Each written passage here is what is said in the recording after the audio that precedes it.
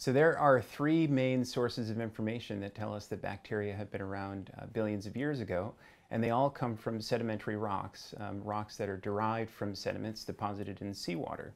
The first source of information are microfossils, which are individual bacterial cells that are preserved in sedimentary rocks. Believe it or not, these have been preserved in rocks billions of years old, and we can tell a lot about the types of bacteria that were present from those cells.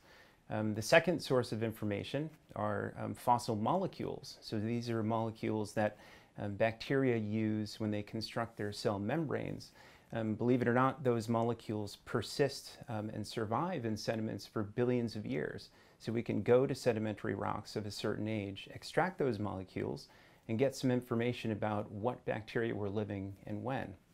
The third piece of information relates to chemical signals that are preserved in rocks billions of years old. These chemical signals are mainly in the form of isotopes and the ratios between different isotopes.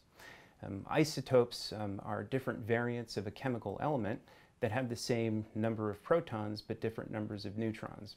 It turns out that biology, and bacteria in particular, prefer the lighter isotope of carbon, carbon-12, more than carbon-13. So when we look at carbon preserved in ancient rocks, we can see that it's enriched in carbon-12, telling us that biology and bacteria have been processing that carbon.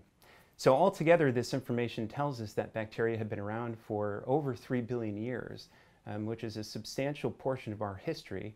And it's interesting to think that we are all descendants of bacteria in a way.